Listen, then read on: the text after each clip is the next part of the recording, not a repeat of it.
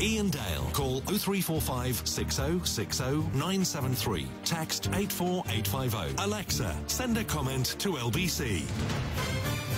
9:33 on LBC. We'll come back to your calls on fireworks in just a moment. But as you've just heard, Robert F. Kennedy Jr. has just been appointed the American Health Secretary. Well, let's talk to a man who cares deeply about his health, which presumably means he's going to be leaving the United States very soon. Simon Marks. Simon, over to you. Well, thank you very much for that build-up, Ian.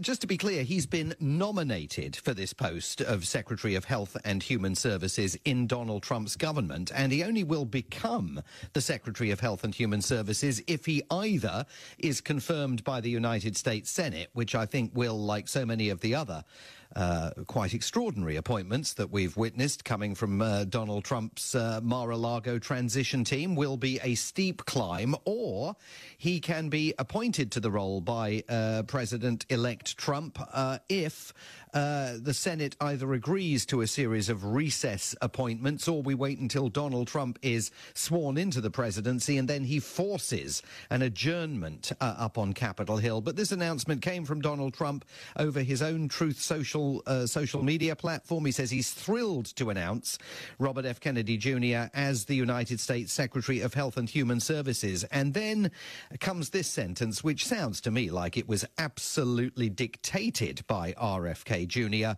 For too long, Americans have been crushed by the industrial food complex and drug companies who have engaged in deception, misinformation and disinformation when it comes to public health. Donald Trump is saying that the new Department of Health and Human Services under RFK's leadership will play a big role in helping to ensure that everybody will be protected from harmful chemicals, pollutants, pesticides, pharmaceutical products and additives that have contributed to the overwhelming health crisis in this country. Mr. Kennedy, we are told, will restore these agencies to the traditions of gold standard scientific research. They will become beacons of transparency and they will end the chronic disease epidemic. So, Robert F. Kennedy Jr., a known vaccine skeptic, a known critic of things like fluoride in drinking water, a known critic of America's big pharmaceutical companies, of America's food producers, and a man who has flirted with a wide array of conspiracy theories over the last several years, is now to take the helm at the head of America's public health system. And I think throughout that public health system there will be tremendous anxiety about the president's appointment. It's also worth making the point here, Ian, that, you know, Republicans talk about reducing the size of government. I mean, Trump has appointed Elon Musk and Vivek Ramaswamy to this entirely fictional Department of Government Efficiency with a aim of reducing the size of government in people's lives. Robert F. Kennedy Jr. at the helm of the Department of Health and Human Services is going dramatically to augment the role of government in people's lives. He's going to take away the freedom of parents to have their kids vaccinated in infancy. He's going to take away the rights of people to have fluoride in their water. I mean, there are all sorts of areas where this runs completely counter to some of the other goals that Donald Trump has elucidated for his government. But this is where he's going with these appointments. It is what it says it was going to be on the tin. I mean, this is going to be the most radical, the most unusual experiment in American governance that any of us in our lifetimes have ever witnessed. And now it's going to be up to Republicans on Capitol Hill in the Senate and the House of Representatives to decide how much of a blank check they want to write Donald Trump. Are they going to confirm all of these people in the US Senate? Are they going to say, okay, Mr. President-elect, you want to appoint these people as recess appointments so they can avoid the confirmation process and they can sit doing these jobs for up to 2 years? Go right ahead. Is that where we're heading? We simply do not know. And this isn't, I mean, it's laughable to say it, but this isn't the most surprising appointment, is it? No. Because I would say Mark Gates, the Attorney General, is, shall we say, a bit of an eye-opener. Do you want to explain why?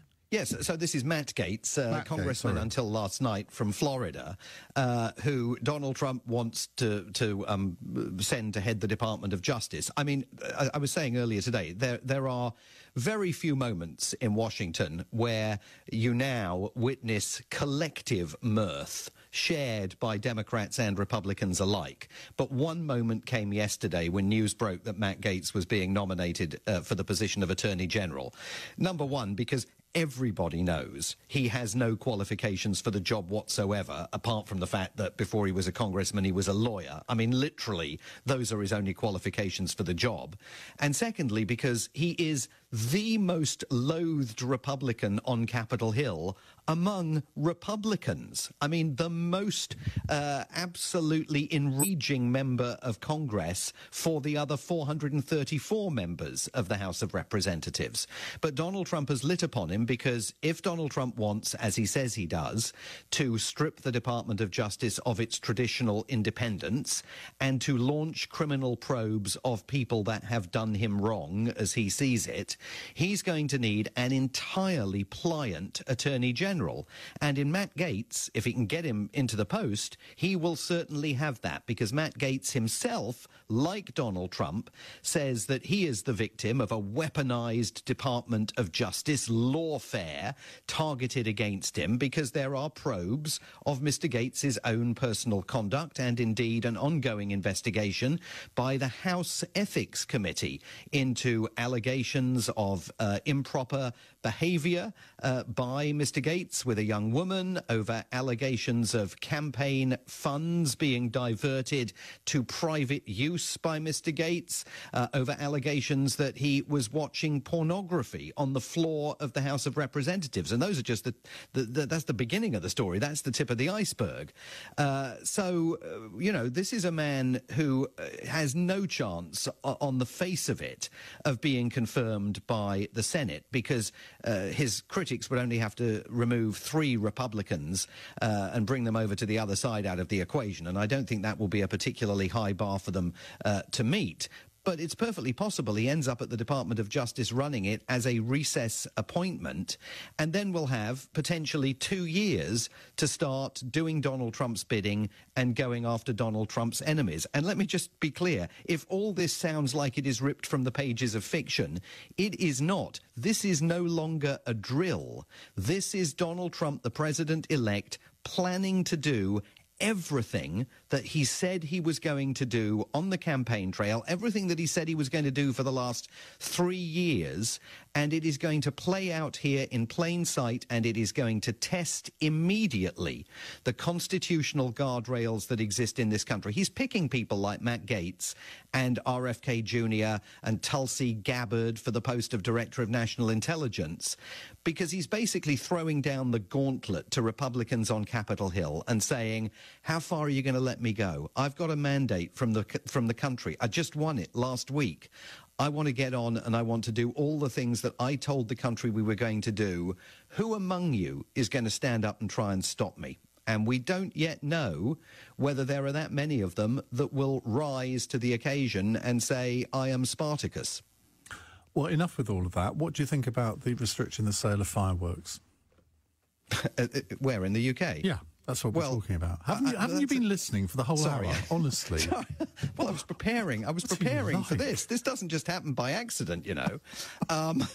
It's a very interesting question because, as you know, in the United States, there are incredibly tight restrictions on the sale of fireworks. There are some states where you can't buy them. You can't buy them here in the District of Columbia.